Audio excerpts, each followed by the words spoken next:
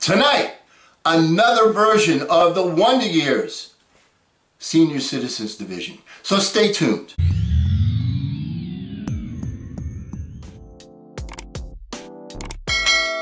Hello again, everyone. I'm Eli's dad with Project Eli, where we educate, we lead, and we inspire. Last time we got together, I made the point of, they had there's been two TV shows. The old one was where Winnie was the girlfriend, it was the little white boy, and now I've seen commercials, they have a black boy, the Wonder Years. So I thought that I would put together the Social Security version of the Wonder Years myself, the things that I wonder about. And by the way, when you stop wondering about stuff, when you lose that curiosity, you know what? You're merely existing, you're not living. Okay, so make sure that you live. Now, last time we got together, we started talking about a few things. First thing I want to talk to you about, under the heading of political correctness, is, in the football season, they always talk about, they're going to have a big rest after this game because next week is the bye week. What does the gay community think of when they mention the bye week? All right? People are very sensitive to this, these times. Hey, football players, hey, you know what? Next week, your bye week. Keep it, don't forget. All right, another thing I noticed. Did you ever watch the old version of Superman? Now, you watch the old version, Lois Lane, Jimmy Olsen, Perry White, Don't Call Me Chief, that type of thing. Superman comes in, he always comes to the rescue, he flies into the room, and people always go, Superman! It's like, well, duh, who do you think it is flying into a room? Superman! Why do you have to announce it? I get it, I see him. There's not a whole lot of people wearing blue and red tights in my life, so when I see him, and a cape, I suddenly recognize him, okay? Even though if he puts on a pair of glasses, I may not be able to actually know who the heck it is. Also, the Lone Ranger, Clayton Moore, the original Lone Ranger, he would often pull Tonto aside. They're trying to, catch the crooks. And he would talk to Tonto with the Shakespearean English, the very fancy words, 4 and 5 syllable words. And then at the end, Tonto would go, ah, me do. Okay, if you're going to be able to understand that, you got to be able to say something more than, ah, me do. Right? And then the other thing is, I was never able to figure out why, when the Lone Ranger would send Tonto and say, Kimasabi, go around the rocks and we'll get him from behind. Why didn't the bad guys try and come out from behind the rocks and get them from behind? Duh, don't know. Okay? Anyway, next thing. On TV you see a lot about, a lot of crime shows, criminals and so on, and when somebody's when they've been convicted 3 times, they're known as a 3-time loser. And what happens when you're a 3-time loser? Well, then you go to jail for life and there's no hope for parole. All right, at least that's the way it is on TV. I don't know if that's the way in real life, but that's the way it is on TV. 3-time loser, you're in jail. They're throwing away the key. You're not getting out, big guy. You know what? If you stop and think about it, what separates the 95%ers from the 5%ers? The 95%ers are 3-time losers.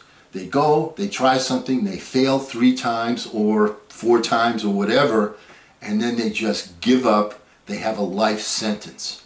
And the people that are in the 5% group just don't accept that. Right? Think about that. So don't be a 3-time loser. Next thing I want to talk about, recently we had the passing of football great John Madden. And what made John Madden so great was he was the Sultan of Simple. He would say things like, when they're punting the ball, you want to hear thunk, but if you're a coach and you hear thunk, thunk, then the kick got blocked and you go, uh-oh. He would say something, and he would go in Telestrator and, this guy, and he would point it out and be the Sultan of Simple. That's what made him great. Think about it. When you can take something that appears complicated to the average Joe and you can make it simple, you're doing some good stuff. Next thing, I'm out of touch. I'm a divorced guy. Here I am. I'm a senior guy, and so I'm thinking about, how do they do it now? Okay, well, I remember first they had the dating game. All right, the dating game, and then from there, and that was just TV that was made up. Then you had computer dating, which was real. All right, and back in the day, I actually at one time did a computer date, and it worked out pretty good, actually. All right, I did a computer date, and it worked out pretty good.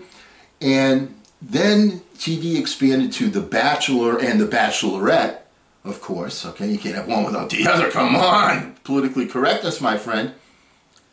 And now they've gone to they've made it exponential.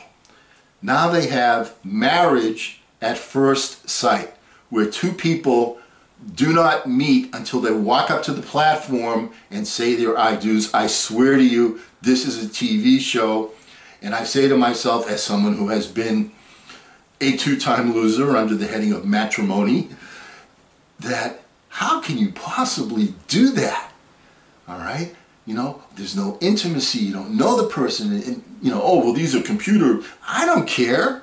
If Bill Gates and Mark Zuckerberg sit down and pick two people out for me, these aren't something you got to do yourself. Marriage at first sight. Wow. Okay? I mean, it boggles the mind the direction people go. Eli, once again, I want to give you a warning. Okay? You have the serious girlfriend now, which I'm very glad. I like her very much. She keeps you out of trouble, which is one great thing about her. Okay? Plus, she's very, very nice. I want to alert you to something that's going to happen. I've alerted you this before, but you were a puppy back then. Now it's going to be real. She's going to come up to you one day, and you're going to be next to a mirror, and she's going to look in the mirror, and she's going to say, "Does this make me look fat?" There is no good answer, except until now. So I'm giving you the good answer. Does this make me look fat? You can't say, yeah, it makes you look fat, and then then forget about it. There's attitude, all right? And you say, no.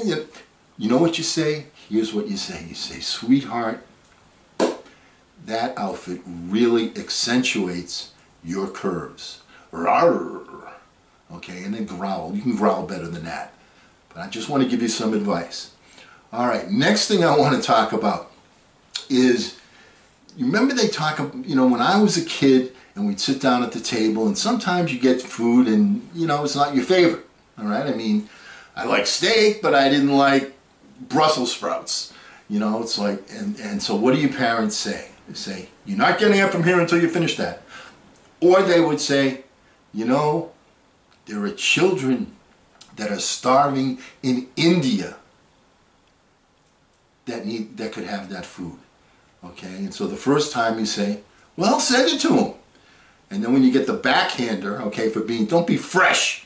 I mean, don't be fresh. Or you get the backhander, all right, once you send it to them, then you get more logical and you say, can I ask you a question? If I eat these Brussels sprouts, how does that help those kids in India? How does it help them? Which leads me saying, like, what are you bringing that up for, Eli's dad? Well, I'm thinking about the vaccine. There are people in India that would kill, not literally, but actually be killed to have that vaccine. Yet, we have it available to us, and not everybody's doing it. Well, the way I look at it, you can lead a horse to water, but you can't get a horse's ass to get vaccinated. Personal opinion. Don't write in and tell me I'm an idiot. Last thing I want to talk about is sayings that people have, combinations of words. All right, for example, in football they always talk about goalposts. Well, in today's vernacular, couldn't a goalpost be something that you put on Facebook? Make that a goalpost. Put your goal, put it on Facebook, put it out there, make it real, get it active. Because a lot of times what people do with the media, the social media, is what I refer to as mechanical bull. All right, you remember John Travolta, Urban Cowboy, writing, bull, put it on maximum. But really, If you want to talk about mechanical bull, take a look at the stuff on social media. There's a ton of mechanical bull. And take it from me, because I know my real name is Nostra Bogus. And until we meet again next time, hey, don't ration the passion, fashion the passion. I'm Eli's dad.